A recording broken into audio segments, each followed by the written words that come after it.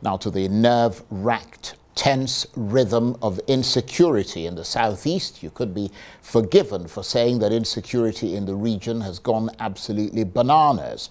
Violence and kidnapping by unknown gunmen and retaliatory, officially sanctioned counter-violence by the security agencies is now the order of the day in many parts, with ordinary people collapsing under the weight of the onslaught. But now a non-partisan advocacy group known as Peace in the Southeast Project has made an impassioned public assertion that the defeat of insecurity in the Southeast is vital if every part of the region is to be prevented from falling like a row of dominoes and the once prosperous zone is to be restored to rights. But they say rooting insecurity out of the Southeast can't be done through the barrel of a gun. So what exactly are they proposing? Well, to get a better sense of their plan and proposal, I'm joined now in the studio by the coordinator of Peace in the Southeast Project, Ukuku, and the group's director of media, Mary Ikoku. Thank you very much indeed to both of you for coming in. All right, thanks for having us. Is it fair to say that the Southeast is currently suffering disproportionately from the consequences of widespread insecurity? Oh, that's, I'm looking for a better way to put that. But I mean, whether we like it or not, as it stands today, most of the economic drivers in the Southeast are having issues because they are losing between $10 to $13 billion every day. That there's a protest or there's a shutdown of people's businesses. I mean, it's something that is beginning to, affect people's livelihoods, and then it's affecting the GDP of the region. So, I mean, there's no other way to put it. You're right. People are facing hardship in the Southeast because of the issues in the security challenges happening in the Southeast as we speak. And most people, Mary, would say, I mean, you have a political career, you've kind of, know the place very well. I mean, most people would say that it's just absolutely shockingly surprising that the last place you would have thought that this kind of thing would be happening is in the southeast of Nigeria. Oh, absolutely. Because, I mean, the Southeast has been known as one section of the country that has enjoyed relative peace. And when you have to tell a story about discordance, insecurity, killings, and all these kind of stories, terrorism, Southeast would never be among the state or the section, the region of the country you want to have that conversation around, So what is going on right now is something that actually makes every one of us very uncomfortable, because this is not who we are. This is a people, the Southeast people are very warm people who enjoy their space, a lot of entertainment. They are known for their entrepreneurial spirit. I mean, you can say a whole lot of things about the Southeast. The contact, what you need as a human being to be successful, you need to have huge contact, you have to have competencies, you have to have entrepreneurial spirit, and you have to be able to trade and collaborate. The Southeast have all of that. We collaborate, we can move from the Southeast to anywhere. We're one group of people that can live in any part of Nigeria and build our world there, die there, and the only time we get back to the Southeast is when we're dead. You know what I mean? So we are, these are a group of very peaceful people. So I get, it's quite concerning to me when you hear stories around Southeast. So that's why you see this PICE, the Peace in Southeast Project. Okay, that's how it's pronounced, PICE. Yes. So I was wondering how you pronounce it. Right. That's Peace in Southeast Project. I know. I mean, obviously the longer thing you can tell, but the sort of abbreviated version. Yeah. Yes. But I mean, people might wonder, Obunda, what it is about the Southeast and violence, and how attacking your own people helps to advance the cause that the militant groups espouse.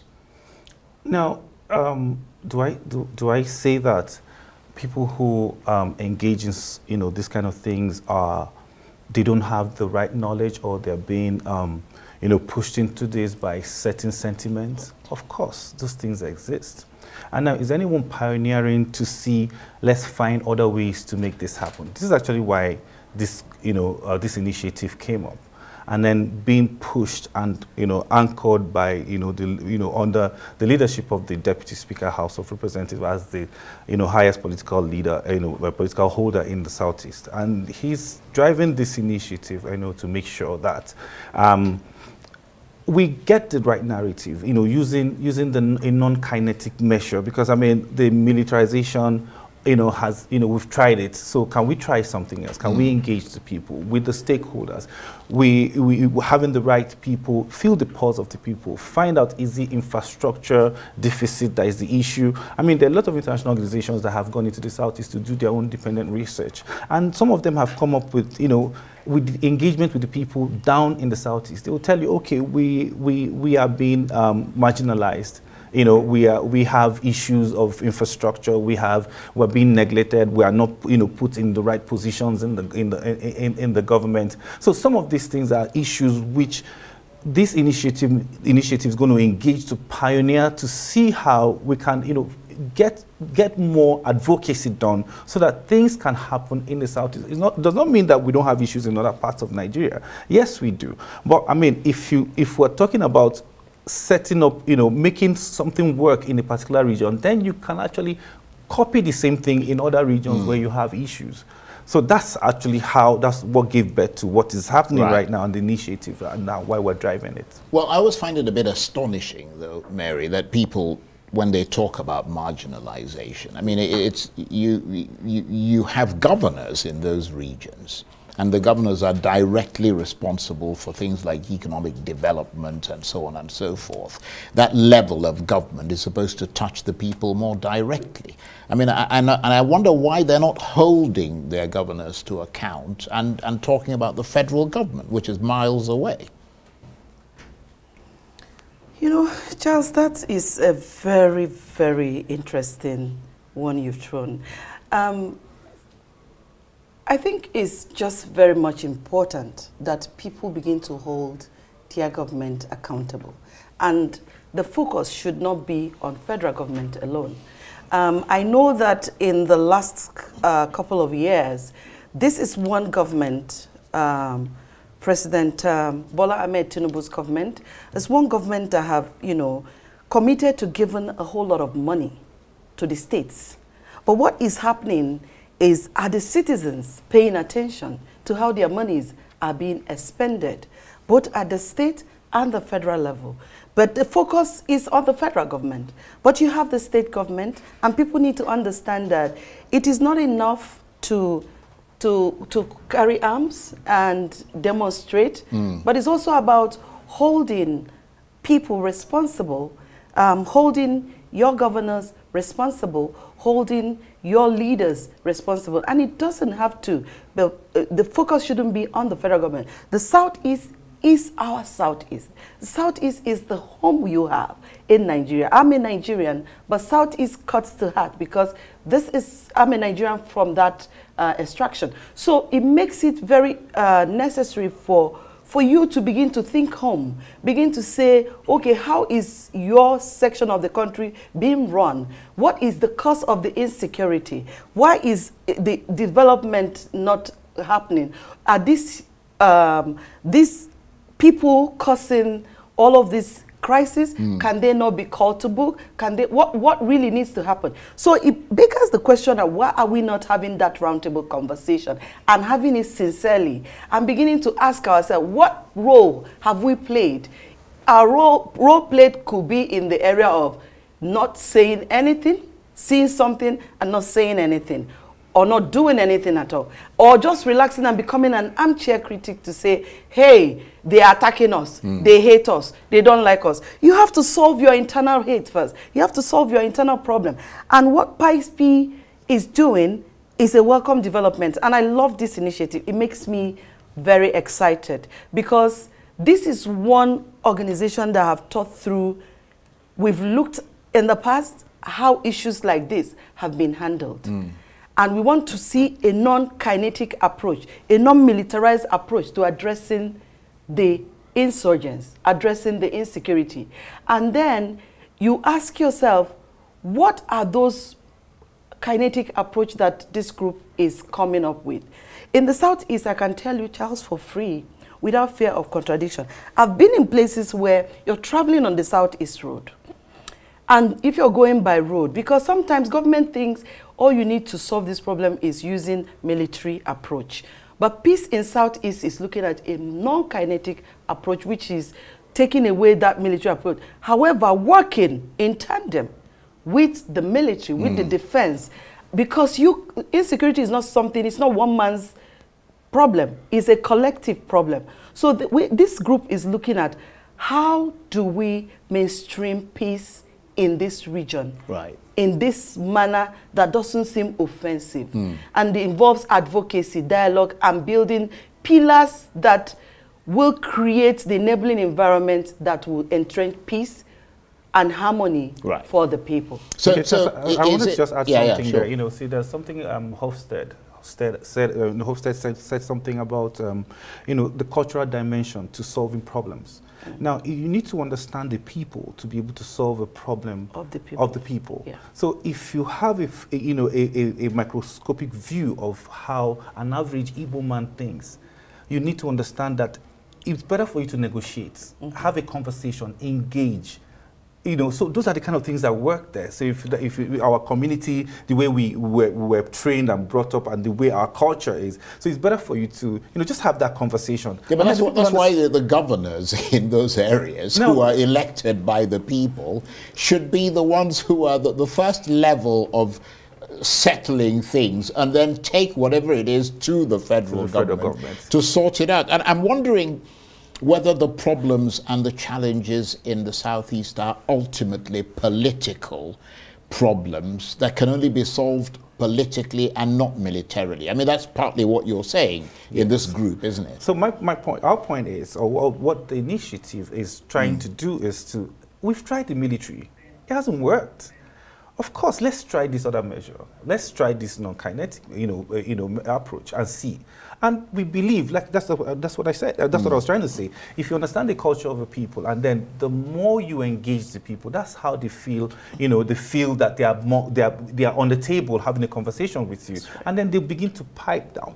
If there are issues that have to, that borders around infrastructure, then bring the infrastructure, because these are the kind of conversations. I give you an example. One of the international organizations that carried out a research in the Southeast, one of the things they came up with is some of these people are easily recruited, because if you pass conversations to them, if you ask an average Igbo person, he says to you, oh, how come I'm importing goods that I'm going to sell in the Southeast, and I have to go to Lagos to clear the goods? I import the goods, I go to Lagos to clear the goods. So these are the kind of narratives. So that's what I'm just talking about, infrastructure now. So if that is the case, can we have a seaport somewhere in the Southeast? And then those people who those sentiments are affecting, at the end of the day, if you tell them, they say, no, but we have a seaport here. So that's just to give you an example. So these are things that we have to begin to engage our people, and at the same time have that advocacy being led. I still use the word being led with someone who in his wisdom thinks, has agreed that let's rope this whole entire process around him,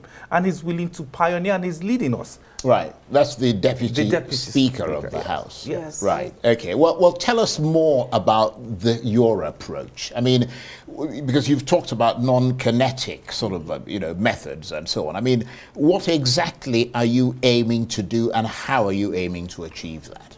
So for you to have, so when we look at it from the military approach, I was going to say something earlier, and my brother talked about the culture of the people. If you engage the people of the Southeast, it's easier to work with them. And then what we have currently is a situation where it makes me very sad. When I see on the Southeast Road, if you have to drive from Abuja, if you do a road trip in any part of this country, if you're driving from Lagos, or whether you're coming from Abuja or Sokoto, wherever, and you're going to the Southeast, you will see the road is free, almost, literally free, until you say, once you get into the Southeast, the amount of roadblocks, the amount of military checkpoints, and there's no war here. So that military approach is a way to gag the people, but it doesn't work You see, it gets them angry. So, and you've seen people when you are traveling on within the southeast, say you're going to Enugu from Umuahia, and then on the way, at those military checkpoints, our people are made to face very terrible kind of dehumanizing situation where you ask people, you have to come down from your vehicle. And I hope the federal government will really take this into consideration. You have to come down from your vehicle. Whether you're a pregnant woman, whether you're a baby, whether you're an invalid, whether you're sick, whether you're a person with disability, you have to come down from your vehicle, raise your hands up, and walk past the military checkpoint. And there's so many of those military checkpoints. And what interests me about this grouping is the fact that it is not just being done by a group of professionals. Yeah, we're a group of professionals from the southeast, but you need the presence, the leadership, and patronship of the leadership from the southeast.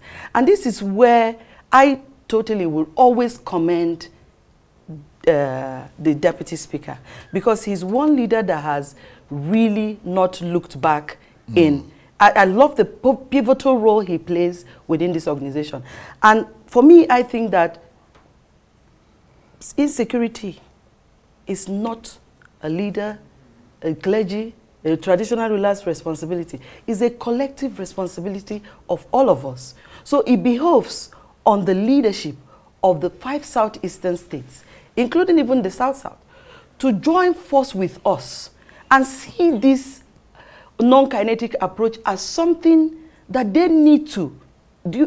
They need to weigh their full support because it's about Southeast. Right. And you asked about the approaches. He's going to give more details on that. But fun enough is to say, what are the problems you need to solve? What causes people to carry arms? You can agree with me that even in the civilized countries, not that we're not civilized, in the more civilized countries, you hear in the Western world, there is a reason people who are on unemployment, people who have no jobs, people who are have health challenges, there's a reason the government of those countries put them on stipends. There's a reason they are giving food stamps. There's a reason they are giving some kind of access to health and all of that. Because when you don't address those pockets of challenges around those kind of people, the idle mind is a devil's Well, workshop. to be fair, that's not unique to the Southeast. It's not unique to the Southeast. Across The Southeast, Nigeria. yes, it's a general problem. Yeah. But the Southeast, we want to solve that problem using this approach where we're addressing the issue of economy. Right. So we are entrepreneurial in our nature. You heard about the apprenticeship system. Right. We want to bring that back as a methodology, as an approach. That's part of the non-kinetic approach. Right. So you're looking at the economy. They are like 7-pronged approach. When you're looking at the economy, you're looking at entertainment, culture and tourism, the agriculture, and there's so many we can expand on that. Leadership and governance. Right. And it's for the leadership and governance we really need this leadership and governance to be everybody getting involved in what matters to every one of us. So really it's a template that can be exported to every part of Nigeria. I mean, it really is a development template. Yes. And what it underscores is the failure of governance and the implementation of development, the right development policies, not just in the Southeast, but across Nigeria. But obviously you're talking specifically about the Southeast, because it's generated this kind of insecurity, which has become a problem. Because when I look at the budget today, see how much that has gone into a security budget. See, the more we find alternative ways of providing solutions to security, the more you move those funds into more productive envelopes. Because if you budget more on education as against security, it's better for the society. You build a better society because, I mean, you need a well-informed citizenry to be able to, you know, have a more centralized state. Yeah, and obviously to eliminate poverty, you need more educated people. More education. So these are the areas where we are going to be focusing on a whole lot when in education, like my colleague mentioned, and then it's going to not just going to be formal, it's going to also be on informal system of education, like we talked about the apprenticeship system in the Southeast region, and this is something we're looking at developing further so that we can create. Yeah, but how are you going to do all that? Now, the approach, like we said, now this is already existing. Now, we need to, like I said, we're going to move it further into creating a venture capital system that works. Now, if people will have to serve someone for 7 years to, you know, get settled and then you start off your own business. So if we can actually just, you know, get people together, people, you know, who are willing to work, you know, push them into where they can get trained on a particular trade, and then you now be able to support them with some level of funds, you know, because, I mean, collectively, we're pulling resources together. Those Igbos in diaspora, those Igbos in different parts of the, you know, parts of the world, in different trades and spheres of life. So everybody is coming to, so it's a call to every Igbo person. So this, like I said, the engagement has started. We're engaging relevant organizations with time, as time goes on. Some of this, you know, some of this, let me, for lack of better word, some of these MOUs will now begin to turn into, you know, actual practical, you know, doable programs. We've got less than a minute to go. Are you optimistic? Do you see that region emerging from this tunnel of darkness anytime soon? Of course. The only thing is to keep positive. And when you start an initiative like this, is to be forward-looking, that it will yield the desired result. And then we've also had, I'm from Abia State, and we've also had a state, the Southeast, that we've just finished an election, and we know that new governors have emerged. And it seems the governors have had their first security summit. So they've been kind of... They're starting to engage with each other. Yes, we engage with each other. And I think that will help to a great extent. But if they now join force with... I believe that they... the PICE-P is something that will be good to the heart. I'm also very excited. Well, I'm sorry, I'm really sorry about this, but we're actually out of time. But I want to thank you very much indeed and wish you all the very best. Ubona Ukuku is the coordinator of Peace in the Southeast Project, and Mary Ikoku is the director of media. Thank you very much indeed.